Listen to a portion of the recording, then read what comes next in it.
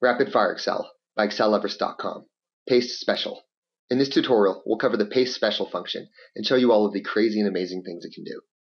This tutorial is especially important, as if you're an Excel user, you'll definitely be using Paste Special quite frequently. Whenever you copy and paste something in Excel, very often you only want to take pieces of it. For instance, if I've got this range here, and I copied it and pasted it on top of this range here, I would take all of the formatting, all of the contents, all of the formulas, etc.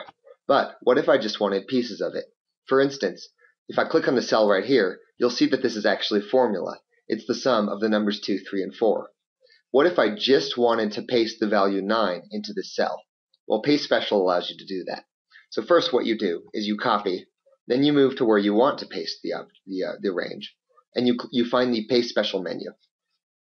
In Excel 2007 and 2010, it's under the home screen and then the drop down, and then at the bottom here, which opens up this. So these are all the different options in Paste Special. Now it asks you what you want to paste.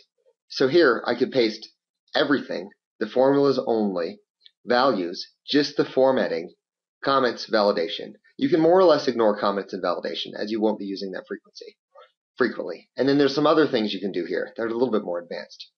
Then under the Operation tab, this is a way that you can actually multiply, add, subtract, divide ranges by a specific number really easily. Again, that's probably more advanced and you won't be using it that much. Then at the bottom here, there's the skip blanks and the transpose function. The skip blanks function you can pretty much ignore for now, but the transpose will come to be very important, and we'll show you that in a bit.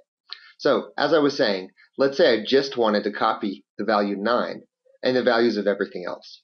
So, when I go to Paste Special, if I select values and hit OK, let's see what it did.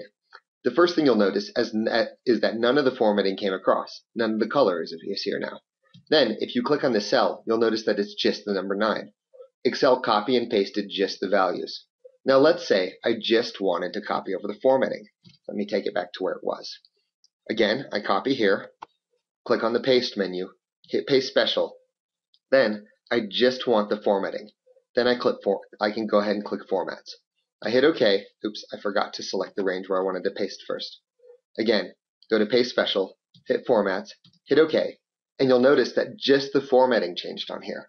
So you can see how this is starting to be very, very useful. This is a function that you'll use so frequently, it's helpful to learn the keyboard shortcut for it. In Excel 2007 and 2010, it's easy to pick this up.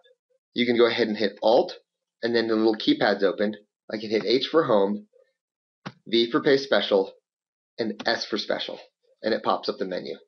So that's Alt, H, V, and then S. That's a really handy keyboard shortcut that you really should memorize. In Excel 2010, there's also a kind of handy drop-down where if you can't remember the shortcut, it's useful.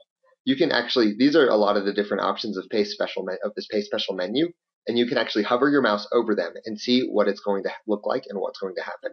So these are the different options for values, and then over here you can see the different options for things like formulas and borders, etc.